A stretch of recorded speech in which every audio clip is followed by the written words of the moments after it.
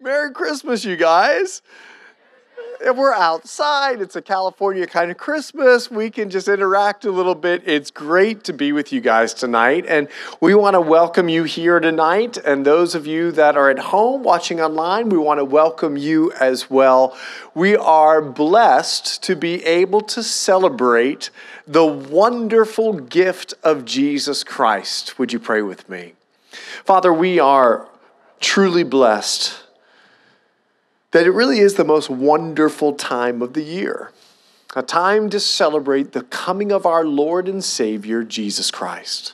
Thank you for those that have gathered tonight, and now as we go into your word, I pray that your word would speak to us and speak to us in power.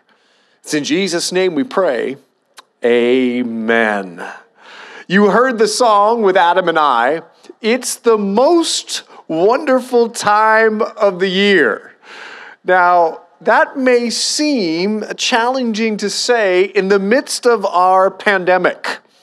Here in Orange County, with rising COVID cases, this week, 800,000 new people on unemployment, not to mention the unexpected wonderful rain that hit 30 minutes before our Christmas Eve service. Truly, I can say 2020 has been an unprecedented kind of year.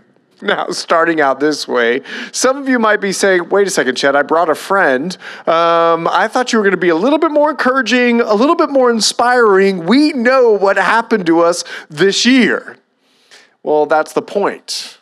It's the point of me mentioning these things, because oftentimes we forget why it's the most wonderful time of the year. You see, it's not just kids jingle belling and everyone telling to be of good cheer. It's not just parties for hosting and marshmallows toasting. No, it's about a story a long, long time ago told, well, all the way back 800 years to Isaiah. Isaiah chapter 9, verse 6, he tells of Jesus Christ, his name will be called Wonderful. That's why it's the most wonderful time of the year. Because this time of year, we celebrate Jesus. And whether it's Christmas Day or any day of the year, any day with Jesus is the most wonderful time of the year. Now listen to what Isaiah said of him. His name will be called Wonderful. Now, stop there for just a minute, because I know his name, you might be thinking, oh, a title, but that's not the Hebrew understanding of a name. You see, when I say Chet, and that's my title, that's my name, you also think of my reputation. What does Chet mean to you? I have a friend in high school, and I'm sorry if your name is Brianna, but my wife wanted to name one of our children Brianna, and soon as she said Brianna, I kind of curled because Brianna in high school was not a very friendly girl to me. She had a reputation that I couldn't imagine naming one of my children and then remembering her in high school as she ridiculed me almost every single day. Because a name is not just a title. No, a name is a reputation. It talks about as if Isaiah is saying, here's what Jesus will be known for. That's what Isaiah is saying. Now, I'm amazed how wonderful it is that God would reveal his plan 800 years before Christ would even come. But he says, here's what he's going to be known for. He's going to be known to be filled with wonder. Now, as I described the Hebrew word name, I need to describe the Hebrew word wonder. You see, this word means extraordinary, amazing. People will be amazed. It means miraculous. And if you could indulge me for a moment, I'm going to relate this word to Christmas cookies. In fact, it was only yesterday that Adam Brown's mother, Patty Brown, she made Christmas cookies for Adam, and Adam lovingly shared with me. And when he gave me this cookie, I bit it, and all I could taste was butter and chocolate and caramel and a little sprinkle of salt and something crunchy. I don't know what it was, but when I bit into it, the thing that came out of my mouth was, "This is wonderful. This is extraordinary. In fact, I love all Christmas cookies. I don't know if you were here this past Sunday, but I was talking about this 1-pound chocolate chip cookies. Well, someone in our body drove all the way to San Diego, bought me a dozen of them, and put them on my front door. I had almost 12 pounds of chocolate chip cookie at my front door. I've gone through 8 of them because they're so wonderful. You see, extraordinary? No, this word actually means a little bit more than just a Christmas cookie that's wonderful. This Hebrew word, wonderful, it means doing things that can't be done. It means accomplishing the impossible. It's like Gabriel telling Mary nothing will be impossible for God. That's what the angel Gabriel told Mary when she said, "How can these things be?" He says, "Nothing's going to be impossible with God." That's what Gabriel said, because his name is wonderful. He can do the unimaginable. He can do the impossible. He is wonderful. That's what he's going to be known for. Well, this season, Christmas time, we're celebrating his birth because his birth was wonderful. I want you to hear the story for just a minute. An angel shows up to a virgin, her name is Mary, and says to a virgin, she's never known a man, "You're going to be pregnant. The Holy Spirit is going to come upon you." I want you to hear this story for the very first time. Imagine what Mary was thinking. Me? Are you kidding? This is unbelievable. Here he goes. His name is wonderful. He can do the unbelievable. And then a star. Oh, not Jupiter and Saturn coming together. No. Not the Christmas star we saw just a couple of days ago. No. A star would rise in the east.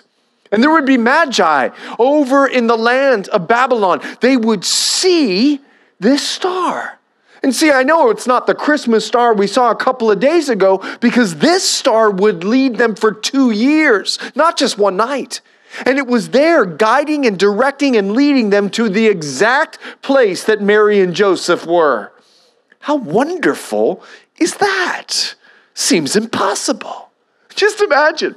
Angels were showing up and giving people messages from God, and God was giving Joseph dreams, directing and leading him in his dream. How wonderful is that? Think of the angels.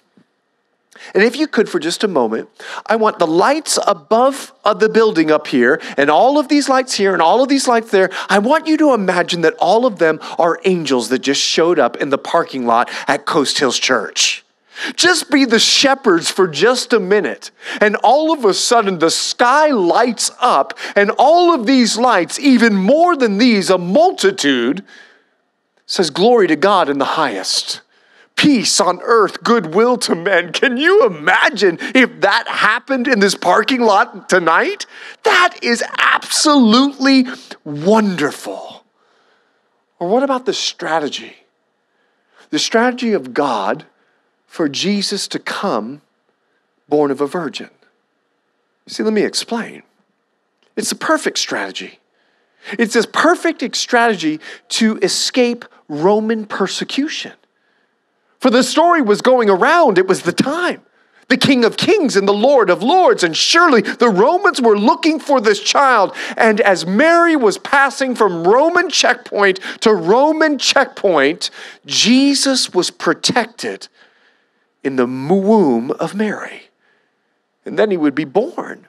Born in a sheep pen, placed in a manger. He was affording no threat to the Roman government or the Roman guards. Our King of Kings, by strategy of God, would be perfectly safe in his humble abode. And then, that night, unannounced, unknown shepherds would show up because they would tell Mary and Joseph, angels told us that you were here, and a babe would be wrapped in swaddling clothes. This is an unbelievable story because his name is Wonderful. And it makes perfect sense to me that when Mary was telling Luke this story, Luke would look at her and write, she treasured this story in her heart. You see, his birth was wonderful, but his life was wonderful. So wonderful was his life. He developed such a reputation of how wonderful he was that John would say in John 21:25 that if I was to write all the wonderful things that Jesus did while he was on earth, the earth could not contain the volume of books that would be written. Oh, he did wonderful thing after wonderful thing. Do you remember when the disciples were terrified for their lives in the Sea of Galilee? There was a storm. And Jesus, he was up on the hill, he was praying for them, and then in the midst of the storm, he would walk on the water and he'd bring them peace. I've experienced that myself in the midst of my own storms. Or what of the centurion? The centurion had a need, a real need. His servant was sick and he was dying, and he knew that Jesus could meet that need. So he went to Jesus in prayer and he says, I need your help. Jesus responds by commending the faith of the centurion and then meeting his need. Or what of the wonderful work of the woman? She was sick for 12 years, and much like even today, she had spent all of her money on medicine. And when she would reach out and touch Jesus, Jesus would not only heal her body, Jesus would heal her soul. He would meet her where she was at. Oh, Jesus, you are so wonderful. So wonderful that your enemies absolutely despised all of the wonderful things that you did. Listen, he was so wonderful, Matthew chapter 21, but when the chief priest saw the wonderful things that he did, and the children crying out in the temple, Hosanna to the Son of David, they were indignant. They were mad. They were angry. Well, this happened to me just a couple of days ago. I walked into a store, and as I'm leaving, Merry Christmas. The guy responded, Happy Holidays. And I responded, Merry Christmas. And he responded, Happy Holidays. And I said, Christmas is about Jesus. And Christ mas is Spanish, means more of Christ. Merry Christmas. He had nothing else to say. You see, people are mad at Jesus. They don't want to hear that he walked on water. And maybe you're mad tonight because your mom said to you, all I want for Christmas is for you to come to church. So you just came mad and angry because you wanted to give your mom her gift that she asked for. Well, I love Jesus because he ain't mad at you. And when the Pharisees were indignant and they said, you need to stop them, Jesus only responded with scripture, and he said, out of the mouth of babes perfects praise. He wasn't mad at them. He was trying to reach them. He's trying to reach you right now. He's not mad at you. He's not out to get you. In fact, you're not here by accident or simply because your mom asked you to come. No, you're here by appointment so that I can tell you how great and wonderful Jesus is. He's so wonderful. And his words are so wonderful.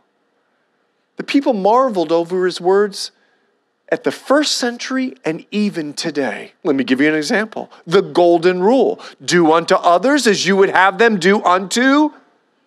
Look who knows it. 2,000 years later, the golden rule is still having its impact. That's the words of Jesus. They're absolutely wonderful. When he says things like it's more blessed to give than it is to receive, we've all felt that feeling at Christmas when we get that wow gift for our kids. And they get so excited about what you're giving them, and you feel so good inside. You see, the words of Jesus, whether they were 2,000 years ago or they are today, the Bible says that they're living and they're active. They're so wonderful that when you read your Bible, you're not reading a book. You're actually having a conversation with God. His Word is wonder-filled. You remember. When the Pharisees were jeering him, he responds and he says, "Before Abraham, I am." Let me tell you how wonderful that is. You see, he reveals in his word his eternal existence. His word, that's what he's known as, the Word of God. He spoke the world into existence to reveal his power. He led the Israelites through the wilderness. You remember? It was a pillar of fire at night, much like the fires around this parking lot, to keep them warm. It was a cloud over them in the heat of the day so that they would stay cool. He wasn't mad at the Israelites for rejecting him. He was trying to win them over by his grace and his mercy and love. It was there in a fiery furnace with Shadrach, Meshach, and Abednego, or Daniel in the lion's den. He would show up and he would be with them. Of course he would. He's Emmanuel, God with us. So wanting to be with us all through the Old Testament, he would appear for a moment. He was with Abraham. He wrestled with Jacob. He led Joshua's army as the captain of the army of hosts. And then Christmas morning, Emmanuel, he would be with us. His word tells us that Jesus Christ is the same yesterday, today, and forever. That's all we read about him in the Old Testament. All we read about him in the New Testament is only there to explain to us who he is for us today. Paul would say that he's before all things, and with him all things can consist. Can you imagine the world without Jesus in the midst of COVID? If you think the world is unraveling, just imagine if he wasn't holding it together, what it would look like. His word is wonderful. Gang, his death was wonderful. You see, he told the disciples that if he's lifted up on that cross, if he's lifted up, he was going to draw all people to himself. You see, God used the cross to expose Jesus to the world. And I want you to see at the wonderful impact the cross has had on the entire world. Jesus wasn't guilty of anything. He was tried by the Sanhedrin, the Jewish court. He was tried by the Roman court with Pilate. He was tried by King Herod, and all three found him absolutely not guilty because his death was so wonderful. He didn't die for himself or anything that he did wrong. He died for our sin because he was without sin. He paid our price so that we wouldn't have to die and be separated from God. How wonderful is that? And the proof that he didn't die for himself and that he died for us, you remember on the cross, he sits and he looks at his enemies and he says, "Father, forgive them, for they don't know what they're doing." That's Jesus. He's so wonderful. Even in his death, he would pray for his enemies. He would look at his mom, and there on the cross, he's beaten, he's bruised, and he's bleeding. He would look at his mom and say, "John, I want you to take care of my mom," because he was dying for everyone else but himself. Because Jesus showed us what love is. And he would say in John 15, "Greater love has no one than this, than a man lay down his life for his friend." And Jesus showed us how great a love he has for us. How wonderful is that? You see, he said that he would be the resurrection. He said that he would be the life. He told his disciples, and he rose from the grave 3 days later. Now, if Jesus can do what he said he would do by rising from the dead, what's impossible for him, even in the midst of COVID? The truth is, he can make all things new. even your life tonight. I dare any one of you to name something that's too hard for God when God says his name is wonderful. Since he is the life, and since through him all things consist, is it possible that 2020 is actually a plan for our lives? Maybe this year is about us redefining what we thought was wonderful and redefining it with who is wonderful. Maybe our lockdown was just an opportunity for us to spend a little bit more time in prayer. And I know some, in fact, I know many, who've experienced loss, whether the loss of a job or the loss of a loved one. But they found how wonderful Jesus is the God of all comfort and Jehovah Jireh, our provider. Maybe it's possible that 2020 disrupted our routine because Jesus, who is so wonderful, wants us to have a new way and a new way to do life in him. Listen to what the prophet told the nation of Israel. Look among the nations and watch. Look at Italy. Look at Brazil. Look at London. Look at the United States of America. How appropriate is this word for us today?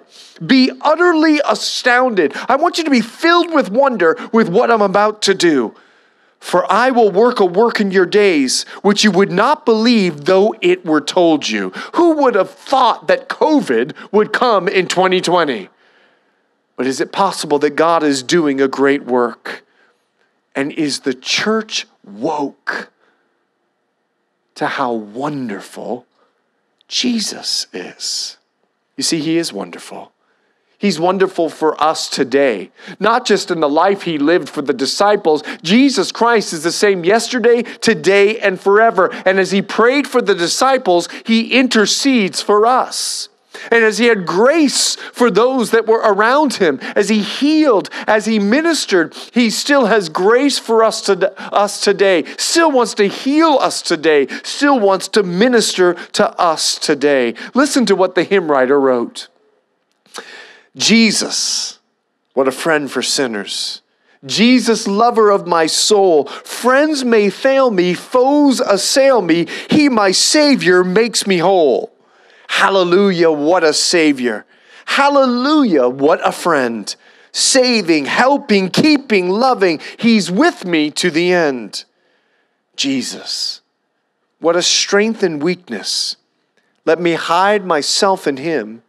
Tempted, tried, and sometimes failing. He, my strength, my victory wins. Jesus, what a help in sorrow. While the billows over me roll, even when my heart is breaking, he, my comfort, helps my soul. Hallelujah, the hymn writer proclaims. What a Savior. Hallelujah, what a friend. Saving, helping, keeping, loving, he is with me to the end. You might think I'm done. But I, like the psalmist, will continue to declare how wonderful and continue to proclaim how wonderful are his works. Because, church, there's a hope beyond our current experience. Because his wonders stretch into eternity. You see, church, there's going to be a wonderful day when the dead in Christ will rise, and those of us who are alive will meet Jesus in the air. It's called the rapture of the church. It's hope for us. You see, the church is going to be spared from the great and awesome wonders of the wrath of God, because he's going to purify a world that's been polluted with sin. And the church will return at the end of that 7-year tribulation with Jesus Christ, and the clouds are going to roll back, and the Lord Jesus is going to descend, and we, the church, will rule and reign with Christ for 1,000 years. Hallelujah! What a Savior. Hallelujah! What a friend. That's our Savior.